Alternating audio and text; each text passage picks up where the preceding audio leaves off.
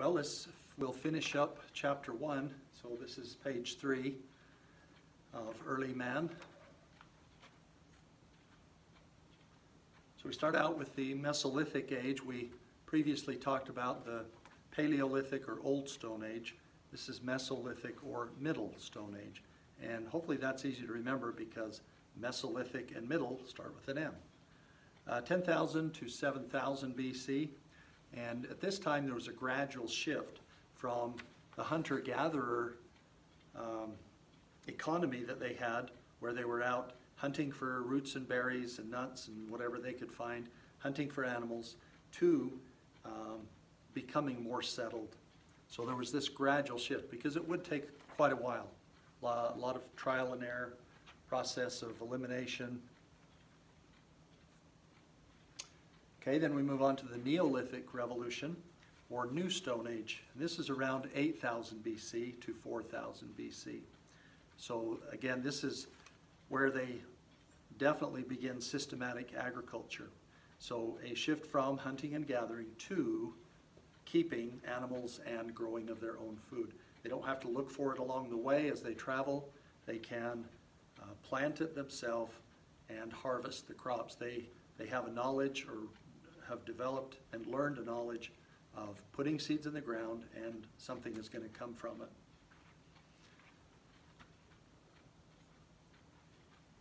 Oh, sorry, just a quick thing on that previous page. They also started to keep animals instead of going out and hunting wild animals that are, quite a ways away. They're going to see you and boom, they're gone. They're going to run away. Where today, if we have a pasture with cows in it, they might move away, but they're not real terrified and stampeding away from us.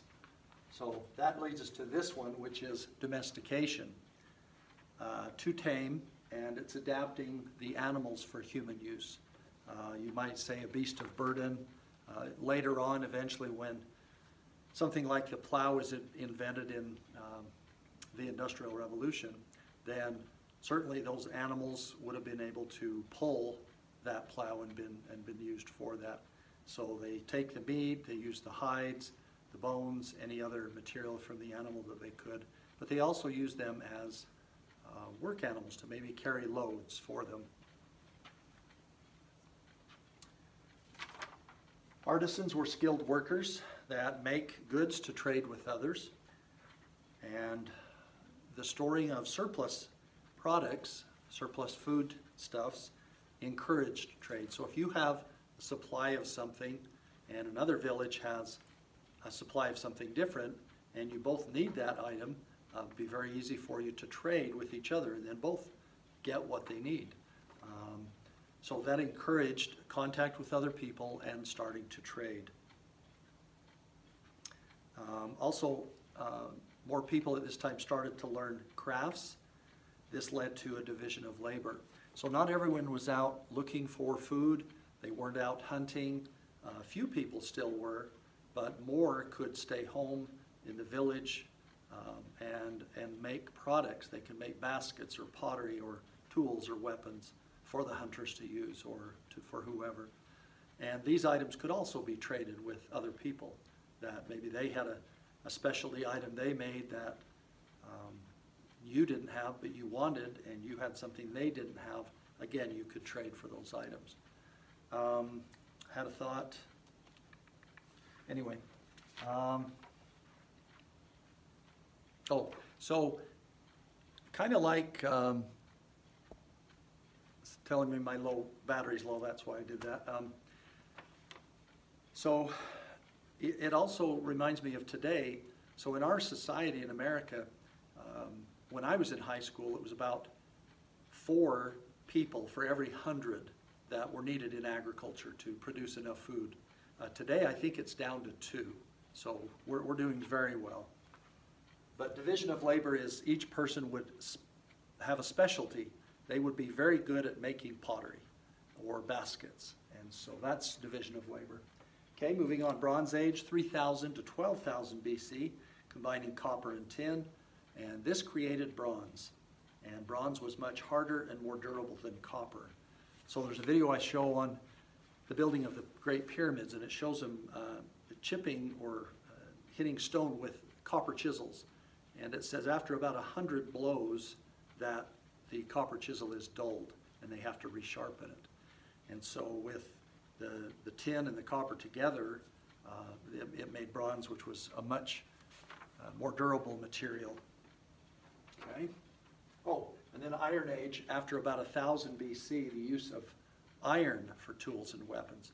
And I'm always reminded that the country of Japan never went through an Iron Age, which I think is very interesting.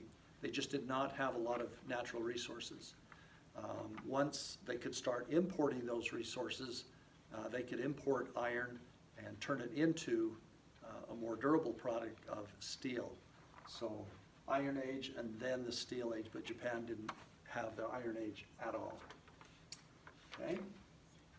Then we have civilization. So this class is called World Civilizations. Basically, it's a world history class.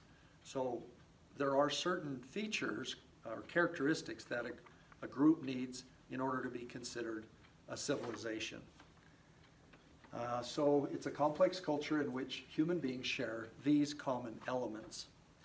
So they have, some books will have like, I don't know, 7 or 8, but these are the most important, and I think there's 6 of them.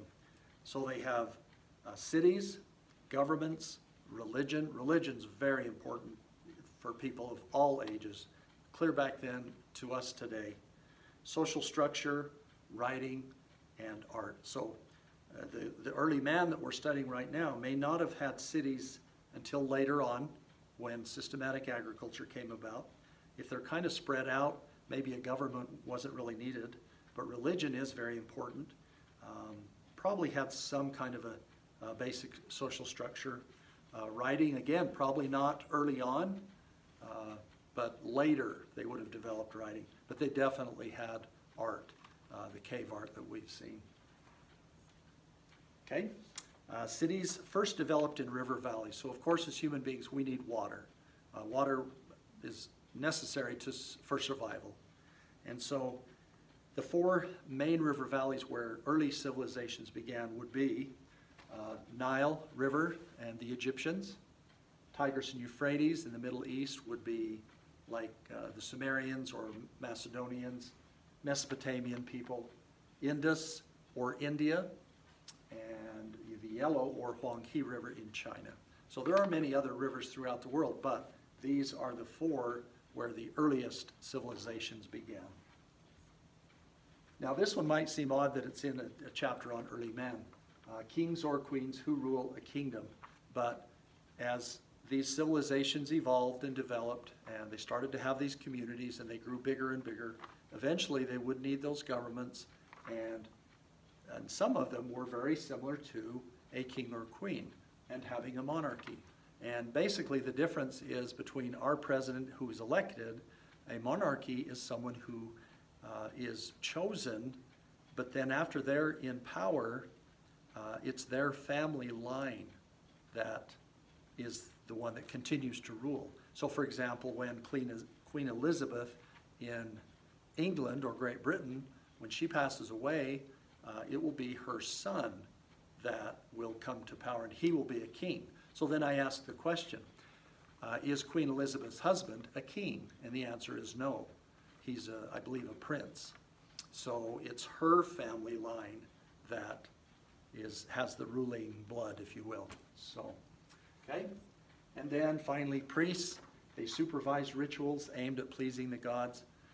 Again, many civilizations and groups throughout history have had religion as a very important part. And these early priests were important because they almost played the part and did play the part as the leader of that government or group. So they were one in the same. Today, of course, we're separated. But back then, the priest and the leader of the group could have been the same person, and probably was. Okay, so that takes us to the end of page 3.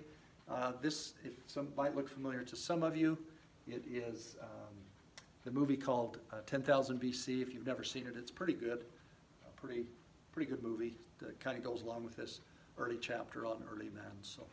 Okay, thank you.